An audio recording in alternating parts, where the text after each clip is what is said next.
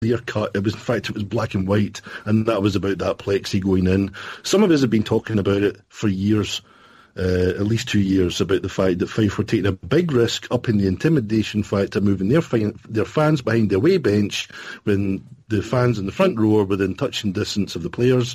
We were caught, it's like Stephen was saying, we kind of saw that something was going to happen, and I tell you now, with no plexi there, and that front row still having fans in it, there's every opportunity for something to happen again. So what happens then?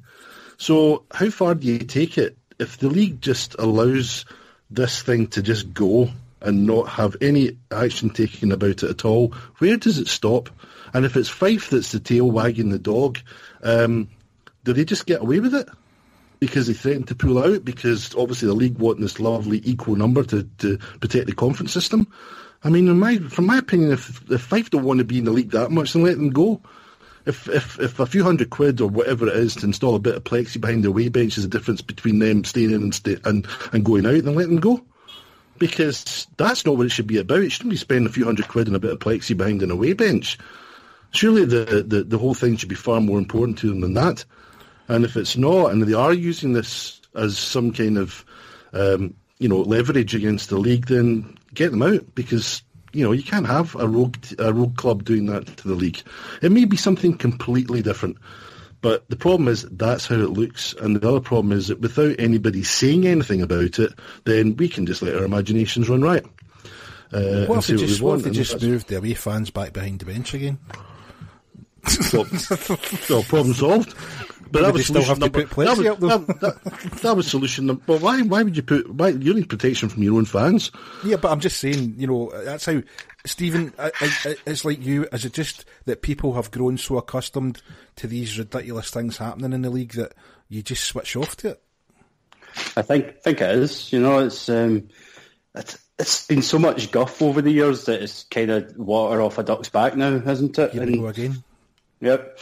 I don't think that your solution of moving the away fans back behind the away bench is going to be an issue, though. I thought it was only for clan games that was the thing, but obviously it was a Manchester game that this happened in, so it can't be.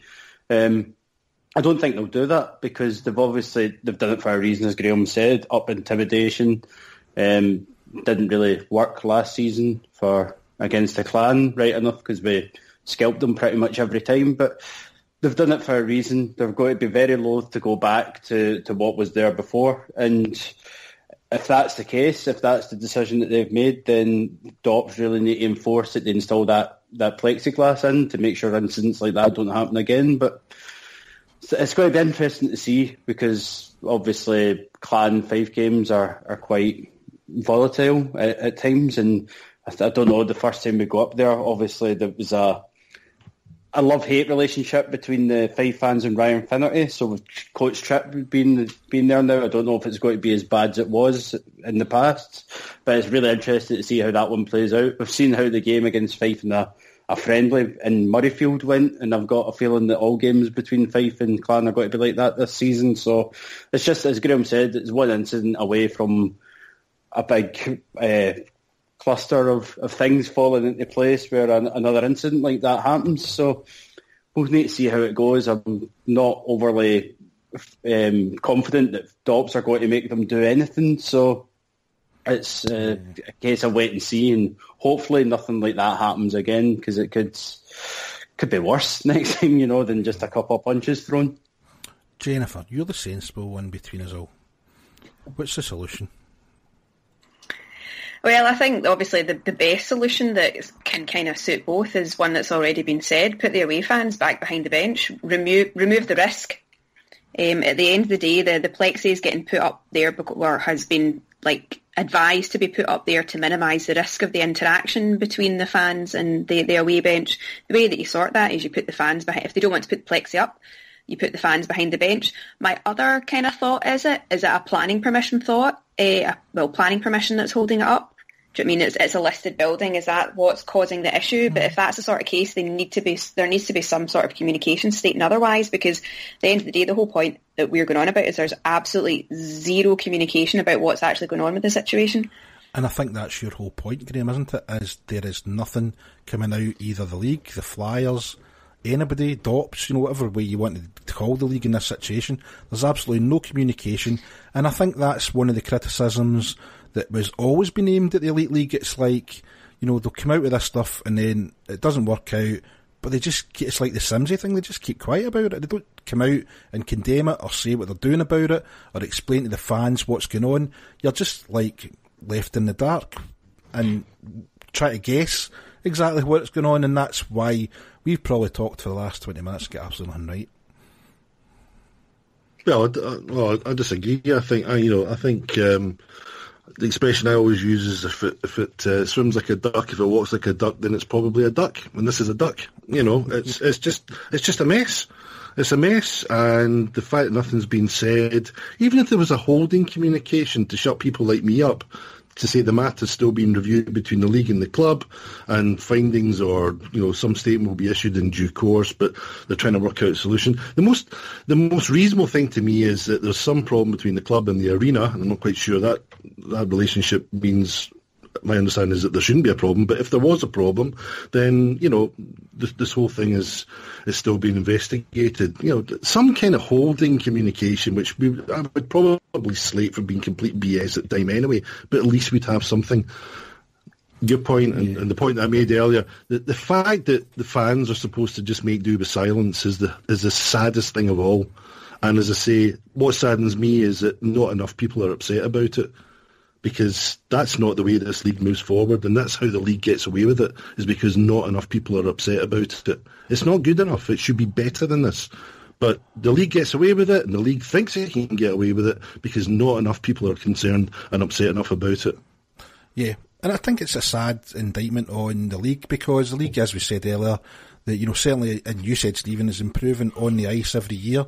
I really want to get too much into it, but we had the criticism of the referees again quite highlighted this week, and it was probably highlighted, Jennifer, because Sheffield get beat twice. Do you know what I mean? Paul Thompson, fine, have a go if you want, but I don't see you having to go to the refs when you win on a dodgy decision. So that's how I can't take it seriously.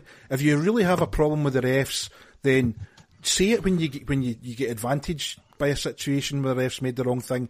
If you really have a problem with the refs, and for all I know, it could be Sheffield's, Nottingham's and all that are quite happy to put some more money into it, and the usual suspects are the ones that don't, because we all know what happened when we had the 4-man system and it was optional. There were certain teams, and Graham, I don't like having a go. There are certainly teams that have got extra money and can afford it, and there are teams at the moment who certainly are saying they're struggling. Dundee springs to mind. Edinburgh's a perennial one that springs to mind, of tight budgets. And yes, I understand that. What is the answer though? I mean, if all the teams aren't willing to put money in to help develop the refs a bit better, then don't complain about it. It's the bottom line, isn't it? It is. The league have this pre-season training school or whatever it is for the officials. We're getting a lot of coverage of what IHUK is doing with officials at this moment in time, bringing new ones in and training. So there's signs that things are getting better. The problem is that, and it's the usual story, things only seem to really, really get attention when something happens to Sheffield Steelers because Paul Thompson's talking about it. I mean, Paul Thompson comes out with ridiculous stuff like the league ignores us. The league ignores the issue. I mean, is the guy aware that his boss is the league chairman? I mean, it's a nonsense statement to make. And okay, he's upset having lost, and he can blame the referees. He also blamed the ice as well. Yeah, imagine making him play on ice. Forget. Terrible.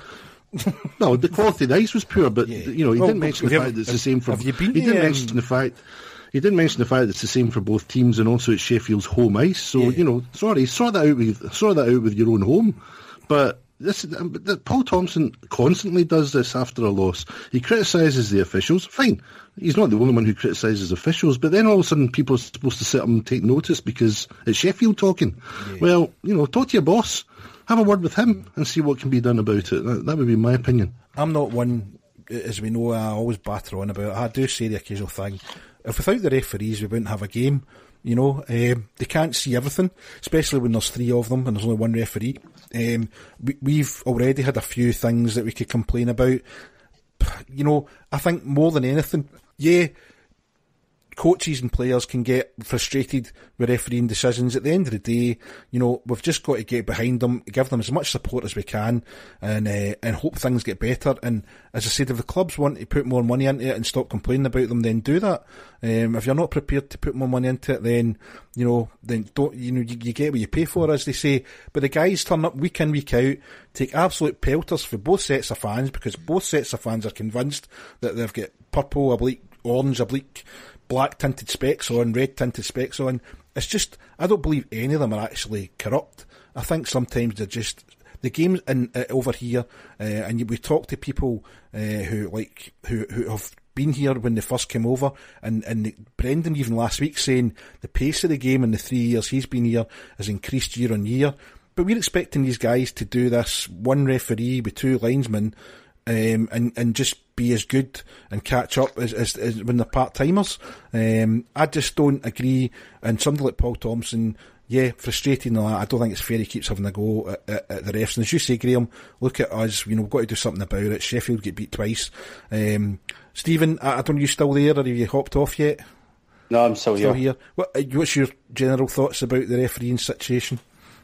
They're in a bad position, aren't they? Because the league might be bringing in new refs and linesmen and whatnot, but it's still a poor system that they're running in the 3-man system. It needs to be a 4-man system before anyone gets any better. It's all very well having more refs, but you need the newer refs to be reffing a game with the more experienced guys like Toby and who can help them along, talk them through the game and get them up to speed. They shouldn't just be thrown in at the deep end.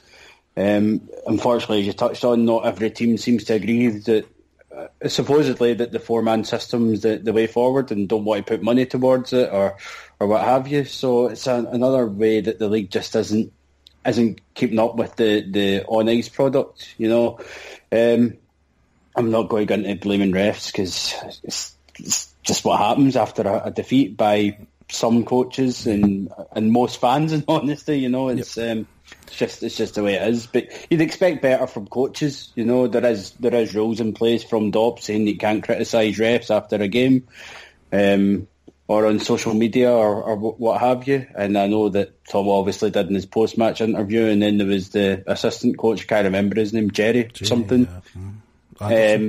Anderson, he said something on Twitter as well, apparently, about refereeing. So we'll see if anything happens. In fact, we won't, because the DOPs have already announced what they're looking at this week, and it's not one of them. Yeah, it's not one of them. So it's just what's going to happen. You've always said about Tom on his book of excuses, and it just seems to be another one. It can't be, okay, Belfast won both games, we weren't good enough. It has to be the refs or the ice or something, and he was wrong anyway. I've watched the highlights and it wasn't a high stick, so he can shut up. There you go, Tom.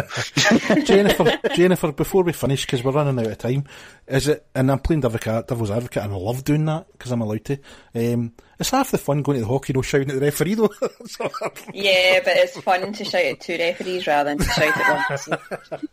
There's two you can shout at to go to Specsavers. Right, guys, I think unless anybody's getting pressing that they want to add to the conversations, I think we'll give the 100th episode a wrap up there. Are we agreed? Yep. Okay. Thanks very much, everybody, and congratulations to the people that won the competition, and we'll get the emails and messages sent out to you just to confirm that, and hopefully we'll hear back from you in a couple of days.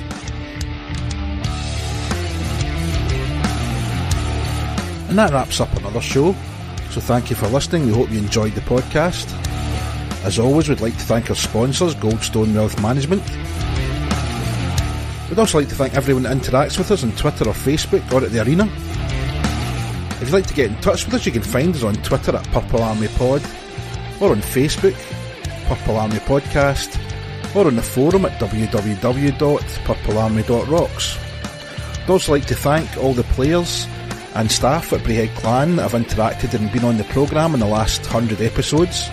Also the guest presenters we've had, far too many to mention: Graham Murdoch, Stephen Hutchison, Raymond Monaghan, Tracy Ross, Neil Hughes, Stuart Crichton, Claire Freeman. We've had David Sims, Mark Parter, Dave Sweeten. Anybody I've missed out. And special thanks as well to Stephanie Clark, who does a lot of work in the background and we look forward to episode 101.